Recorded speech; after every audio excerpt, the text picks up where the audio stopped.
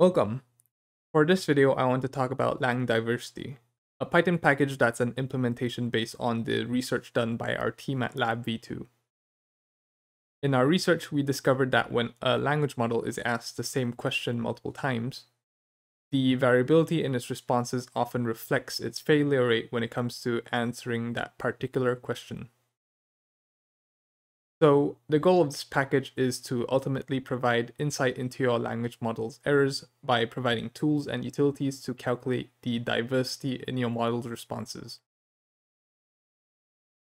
The first utility I want to talk about is how our package calculates diversity measures based on a language model's responses. So let's say we pass in the same prompt 10 separate times to a language model like ChatGPT. It's pretty likely that we get varying answers for each of the 10 responses.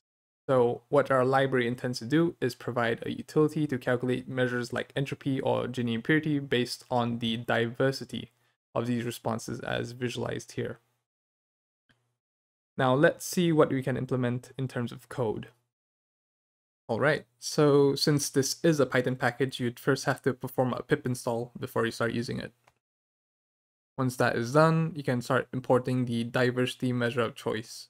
Here we'll be using entropy. Then import the language model. Here we'll be using the OpenAI model, which is actually called through LangChain in the back.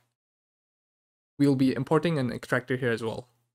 This is optional, though highly recommended, since the extractor cleans up the responses from a language model, as they sometimes like to put out their entire thought process before giving us the value we actually desire. An example would be like asking a language model for the solution of a math word problem. We only really care about the final numerical answer, so an extractor would be pretty handy in this scenario. So yeah, a custom one is recommended based on the questions that you're dealing with, and we currently only have a couple of these based on the tests we did in our research paper, but you can always check these out in the package's GitHub for reference. Right, back to the model. So pass in your API key and optional extractor, and it's pretty much good to go. Now we'll be importing the diversity measure utility.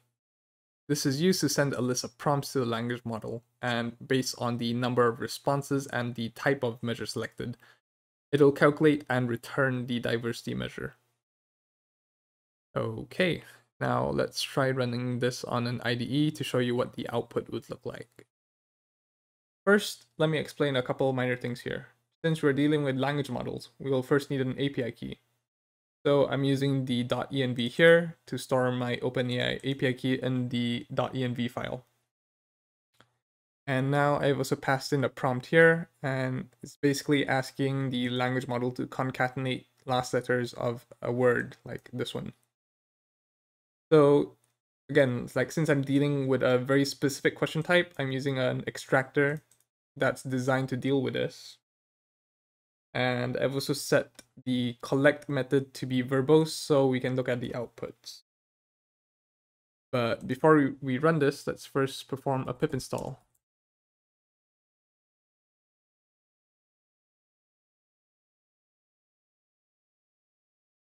Okay, now that we can actually run it, let's give it a shot.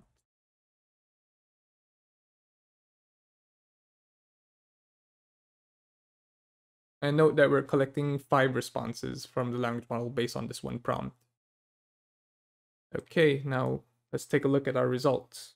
So the first one is blank, so that means the language model probably messed up the response and our parser wasn't able to extract the answer. And now we have 3 correct answers here as well. And we have the entropy value here. So yeah, this diversity collector will contain the data that's related to the prompt, the responses collected, and the diversity measure that we chose, which is entropy in this case. Okay, now let's try this again with a different prompt. So this is just a slight variation of the previous one, as shown here. So yeah, just a very slight difference. And now let's try rerunning this.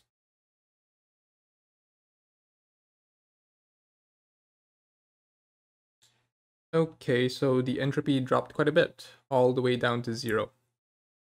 And previously I mentioned how we can use diversity measures to help quantify errors, right?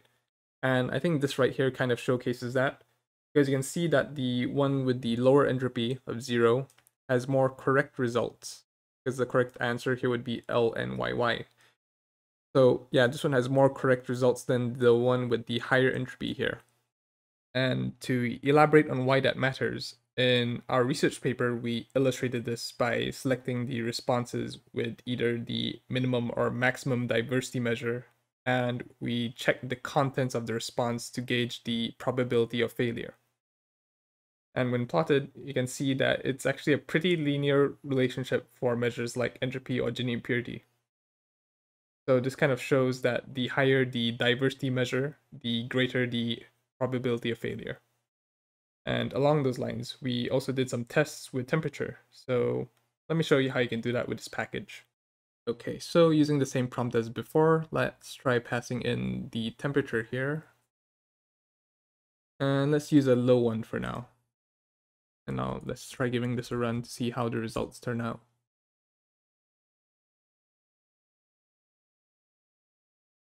So the main thing to note here is that at lower temperatures, generally the results are much worse, right? So there's no correct answer here. As we know, the correct answer should be LNYY.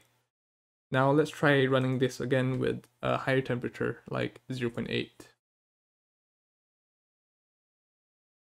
Let's try running this again.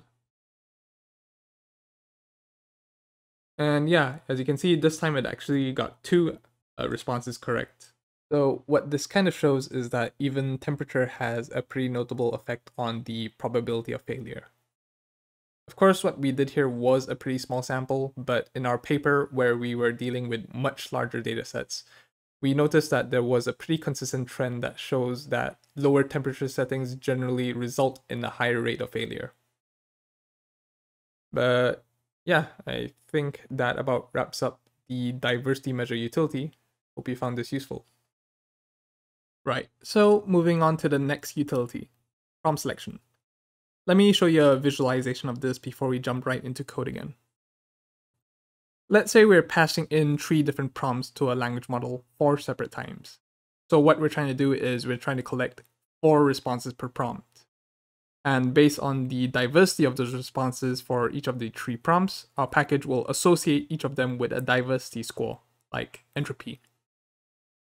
And from there, based on our selection method, like minimum or maximum, we can select one of these prompts for further analysis as to why it performs better or worse than the others, right? So this could be pretty helpful because certain prompts or even few short examples may be more relevant for a certain problem. So let me describe a scenario here. Let's say we have a guy who has prepared a huge list of few short prompts in hopes of guiding a language model around solving math problems. So our package could be pretty handy here as it would actually aid them in selecting the most effective of these few short prompts for that particular question. Okay, now we can move on to code.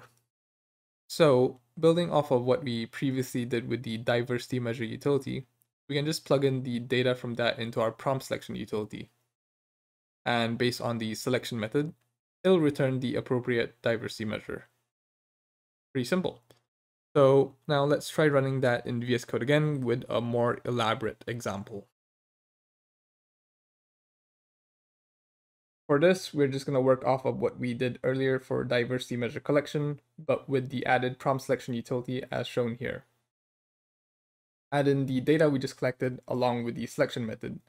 And now that I've set it to min, we'll be choosing prompts with the minimum entropy. I've also tweaked the prompts to be few shot. Here, I still have the original question, and again, I'm just asking it to concatenate the last letters of a given word. So the answer we should be looking for is LNYY. And here are the few shot prompts. Each one has 5 examples related to the question at hand, and the original question is still attached at the end. Okay, now let's try giving this a run.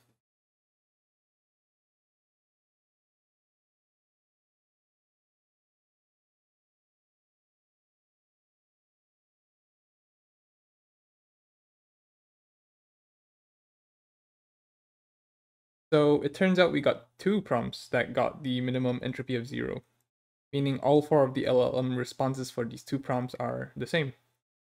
So One of them is this prompt, as well as this one. Now let's take a look at their responses. It should be similar and correct.